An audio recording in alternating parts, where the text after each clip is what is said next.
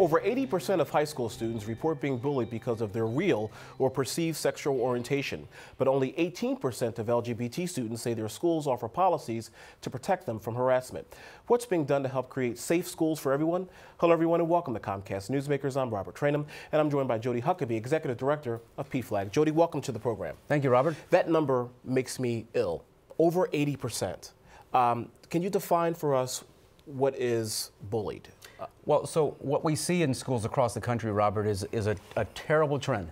So many young people are feeling, are actually being harassed, they're being discriminated against because of their actual, as you said, their actual sexual orientation or their gender identity. Or maybe even or perceived. Certainly they're perceived. People just assume, well, if they act differently. Sure. Maybe they're not acting within the typical gender norms. Sure. Not acting male enough. They're not acting enough like a guy or enough like a girl. That perception about their gender identity, their gender expression, their sexual orientation, the bullying and the harassment is persistent and far too frequently, as reported. Only 18% of schools actually have policies in place to address this issue. Jody, why is that? Is it because of the lack of ignorance at the administrative level, or is it fear of fear? What is it? Well, it's all of those things. First of all, there are no federal laws in place that address this issue. So we're working as PFLAG with a number of organizations on the Safe School Improvement Act, the Student Non-Discrimination Act, which would specifically address these issues and require schools to put policies into place, to put training into place for teachers and school administrators and school counselors, and training for students so students understand these issues. A lot of schools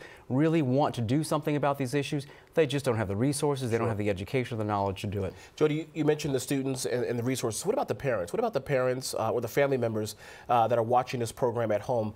What type of resources are available to them? Well, fortunately, there are a number of resources. PFLAG is a national family and parent organization working with LGBT people across the country on a wide range of issues, including helping to create safer schools for all. So with 350 chapters across the country, go to our website at pflag.org, find a chapter that's closest to you, and find out if that chapter is able to be a resource to do things specifically in the schools, to offer training to teachers, to offer training to school counselors, to do presentations. Sure. What is it like for a parent to have a child who comes out in school? What's it like for a student? From a student's perspective, a student who identifies differently in terms of their gender identity or the way they express their gender. It's really important that people learn peer-to-peer, learn from parents and family members, and PFLAG is doing a lot of that work across the country. Jody, we have a little bit over a minute left. This is very important, so I want to get this in. Talk to us about your Care with Pride campaign. Sure. For our second year now, PFLAG is partnering with Johnson & Johnson family of companies to do a very unique campaign that helps promote Johnson & Johnson's amazing products that they make throughout the country and distribute across the world, and partnering with PFLAG to support PFLAG's work. So there's a number of coupon books and coupon distribution. People can go to pflag.org for more information, or to carewithpride.com to learn more information about the facts, get the facts on bullying and harassment, what it is that they can do in their local communities. And we're really featuring our campaign this year on our founder, Jean Manford, who died this year in January. She was a hero to many, many people, and so we encourage people, who are your heroes?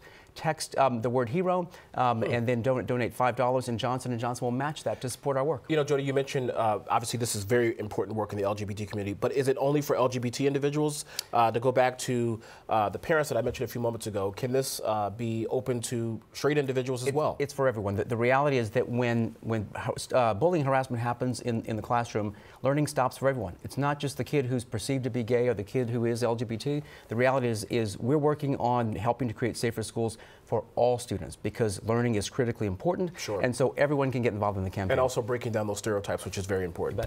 Jody Huckaby, Executive Director of PFLAG, thank you very much for joining us, and keep up the good work. Thank you, Robert. Thanks for having me. And thank you for joining us for this edition of Comcast Newsmakers. I'm Robert Trainum.